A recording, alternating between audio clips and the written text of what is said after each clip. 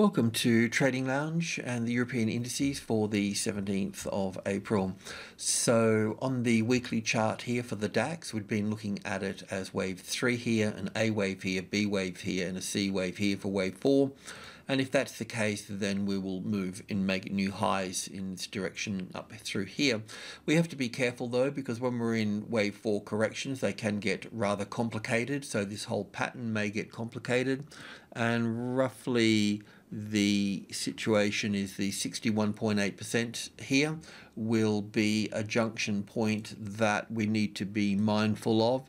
If this market is going to fail, then it's going to fail in that space there, and then get into more of a complicated correction. So that would be the 11,500, which is the medium level in terms of the trading levels, halfway between 10,000 and 13,000. So that's our sticking point there. And in a nutshell, we would be looking for 3 waves to the upside there. So let's just go in and have a closer look. So in regards to the move up here, if we look at it wave 4 here, then we can look at this as wave 1 here. There is another count for wave 1 where wave 1 can go over here. We might look at that today, but in a nutshell, we're looking for an A and a B and a C here for the conservative area, and then into the 50-60%. So it's at the lower end of the 50%, which is respectable. Can fail from that point there, but also too, we have to acknowledge that a few things, that we are in a bullish trend to the upside. We do have support. It's migrated from being resistance to support on the 10,000, and well, that would be a tested support if it makes a new high above this current high here. So it can move up higher. So like I mentioned, we just got to be open-minded, because we're either going to get 3 waves up to here and we're going to fail, or we're going to just keep climbing straight up. So we're at this junction point where it counts of what occurs. So drilling in further to solve the problem is that in this case here, we'd been looking for wave 1, wave A, wave B, and then 5 waves up here for wave C as a top here. We could also look at this as 5 waves to the upside in terms of wave 1 here, and A, B, C for wave 2 here, and then wave 3 here, wave 4 here, and wave 5 here. And in that case, we would be looking for a much deeper retracement level coming from this space here to here, down into this area through here for that retracement level. So I'll just keep it at this at the moment. The other point, that this particular move through here on the FTSE, it made a low, it came lower than this low here. So there is a case for doing this differently, but I kind of like this here as wave A here, or wave 1 here in this case. If this is wave 1, for instance, then, and let's just imagine for a moment that we make a new high coming up through here, because we can count 5 waves here so far. So the other way to look at this here would be to look at wave 1 here, and this over here as wave 2 here. That would be the other way to look at that moving up higher through here. But we're not there just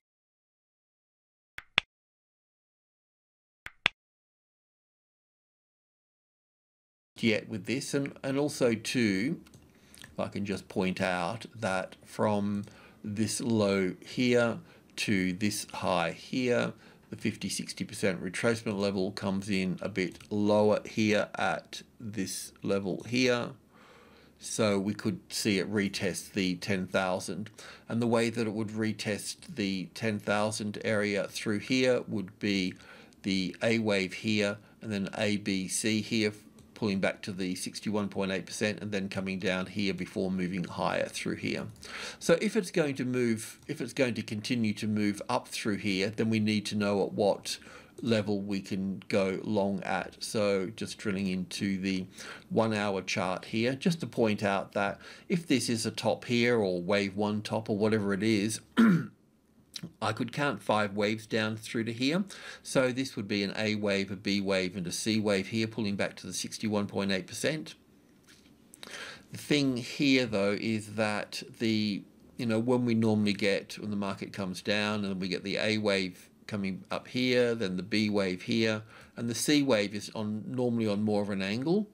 In this case here, it's strong. So it's really acting like a third wave to the upside here. So copy that. It could be a third wave to the upside. Now, what we would need to do in that case is we would need to look at this move up here. If this was a small A, B, C going up through here, then we would be looking for a 5-wave move in this space. And then once that 5 waves is finished to the upside, then we can go long from that point, because any move beyond that, this 5 waves of this sequence here, would tell us that we are in a bull market at that particular point. So like I mentioned, for the FTSE and for the DAX, there's a good case of putting 5 waves into this particular structure here, and if that's the case, then this would be the A wave, then a small A, B and C here, finishing at the top of the 5th wave here, and then moving down in 5 waves, 4 waves C here as well. So let's just drill in a little further here. So this is how it's looking. So from the top here, I could count, from the top here I would count down as 1, ABC for 2 here, then down for 1 and 2, and then 1, 2, 3, 4, 5, the 3rd wave, 4th wave, and then down for the 5th wave of the 3rd, 4th and 5th. So there's a good case for putting 5 waves in here rather than an A wave, a B wave and a C wave. And then one of the other things here too is that if I was looking at this as wave 1 coming to the upside here, then wave 2 is normally swift and sharp. And yes, it was swift and sharp, but the thing that sort of bothers me about this situation here is that this B wave here took a lot longer than wave A to get up here. So normally wave 1 here, then an ABC for wave 2 would be sharp. This has taken quite some time to get down here. The other thing that could be put here, construed here, is that if this is 5 waves down here, then there's a case here from the B wave here as 1 and 2 and 3 and 4 and 5 here, which is kind of what we've got on the Dow Jones. So there is a case for, copy that here, for this is an A wave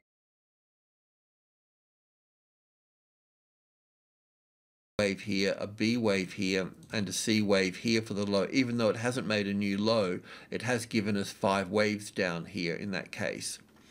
So there's a case for an A and a B and a C here. So if the market does move up higher through here, we could say that from this little structure here, this 5 waves up here can be completing. And we could say that this is group 2 here, so 65, 72 and 80. I know it's a little way off here, but if the 61.8% here made a nice support, so we could look, that would be our first step. We could gravitate over to the closest largest number, so we could go a little bit higher than that. Let's just see what we've got on the tick chart here.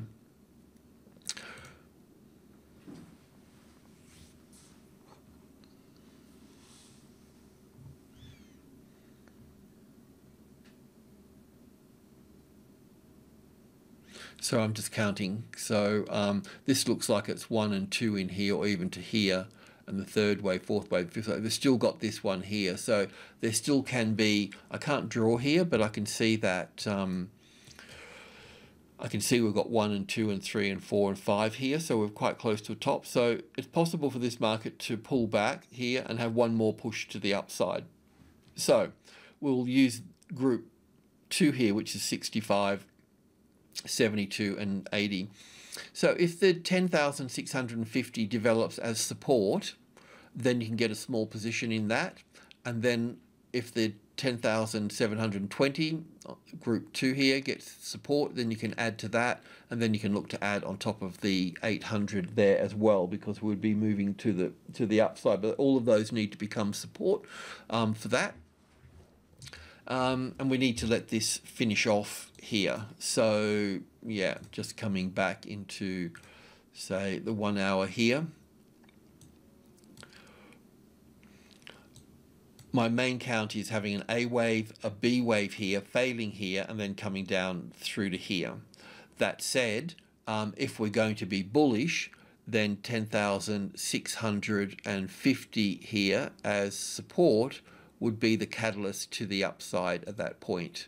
Okay, and it will take time to get support there, because you can see over here, this is where the top is, this will be all where the supply is here.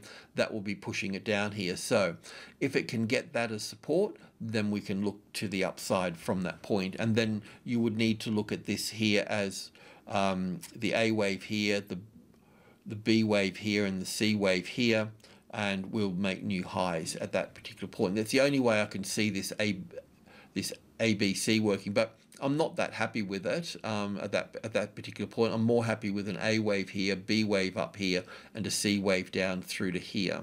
Okay, let's have a look at the FTSE. Might pay to watch the US indices as well, because the Nasdaq and Amazon and that have been leading to the upside. It'd be nice to know where they are as well. So with the FTSE here, as I mentioned before with the DAX, is that we have made a new low on this one here where the DAX hasn't. So in this case here, it still works out the same though, but the A wave here, the A, the B, and the C wave here, and then 1 and 2 here, and 3 and 4 and 5 here. So it's a reasonable structure here, and it's not to say that this is the actual top here, but we counted 5 waves up here, and then we ended up going short through this little space here, down to the next level. And we've got the same thing occurring here with the FTSE as well. So we can see that this level here, which is the 5,800, that there is coming into the, pushing up into here, is pushing up into the supply. Supply just means sellers. And if we were going to go long, then we would need that as support. And if that was going to be support, we would need to count this as wave 1 and 2 here, and it will take a while for this to become support here as an ABC here, and then would push up into this space here to get wave 5 coming in here, and that would be at the 6,000, say. But even then, it's hard to figure out the waves, how just that 5 waves here fits into the rest of this. It doesn't. So this would come back as an ABC here, and then it would need to push up again here. It'd need to give us, what I'm saying, it would need to give us 5 waves here, and would be into more of a bullish pattern from that point. Otherwise, we need to look at this as the A, the B, and the C wave here. So, I mean, we were looking for the top here. We were looking for 5 waves down, which we were looking at. Then we were looking for a correction back up. It's just that the correction back up has happened rather sharp. So that kind of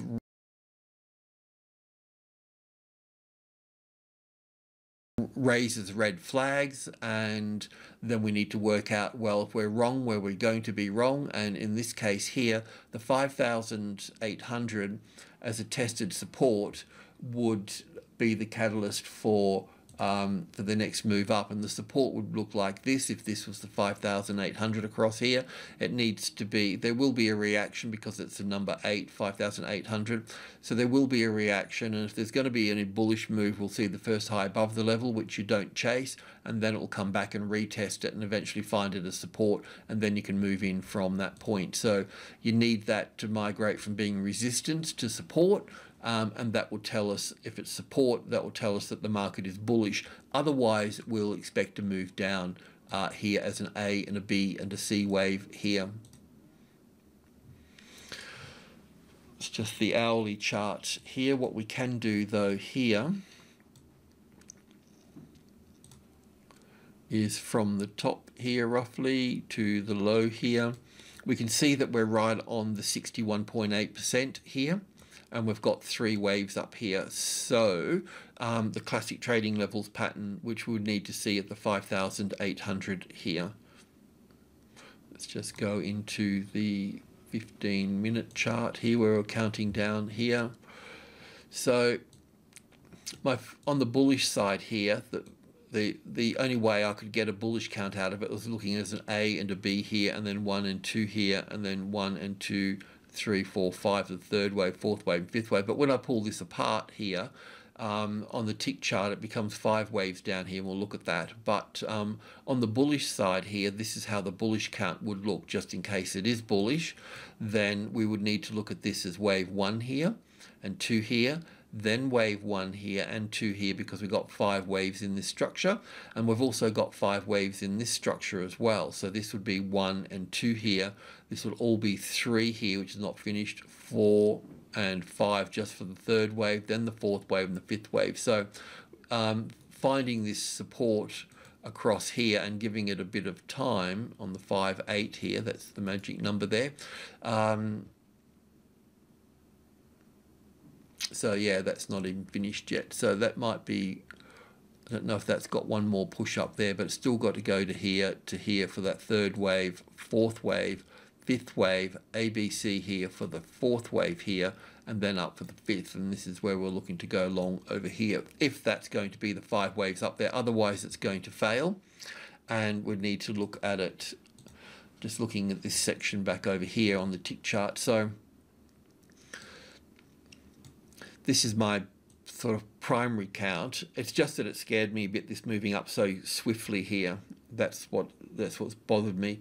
So this would be, I've counted 5 waves here for 1 and 2 here, then 1 and 2 here, then 1 and 2 here, and then all the way down here there's 1 and 2 here, and then 5 waves in third wave here, fourth wave and fifth wave for the third, the fourth, and then 1, 2, 3, 4, 5 for the third, fourth and fifth. So in my mind, it counts quite nicely for this. And then we would expect a move back up into this box where we are now, and then we would expect to move down. But if it finds support on that 5,800 there, as I've mentioned, then Houston, we've got a problem. You know, we need to turn bullish at that point.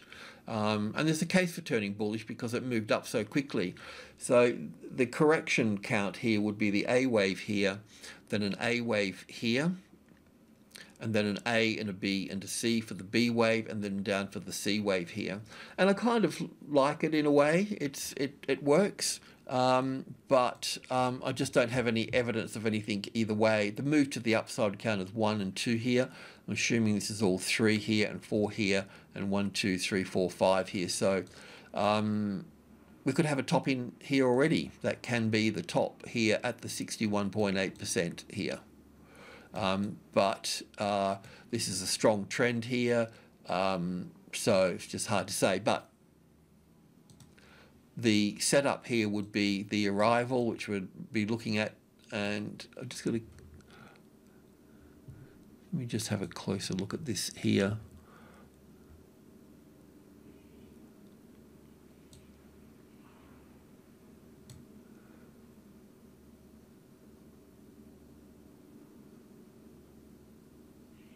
Now that looks okay for a top there. I've got it on 100, this is 100 ticks, but if you could pull that apart, I'm just wondering if this is some fourth wave here and one more move to the upside here. But look, in terms of, I can draw on this side of the tick chart, so we want this first high above the level. That's the one that you're looking for, okay? If that comes into play, then don't chase that. Don't chase any of this. Then there would be the B wave here, and then you can go long from over here if that moves up through there. Otherwise, we've got a top in play here at the moment. That's about the best I could do, guys.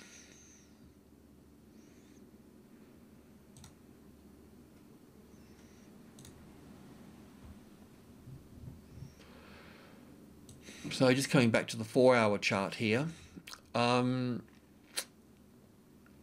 support on 5.8, nice tested support, will create a bullish count, and that means I can reevaluate all of this and turn this into a bullish count. Otherwise we'll be pulling back down through here. So there we go. Alrighty, cheers.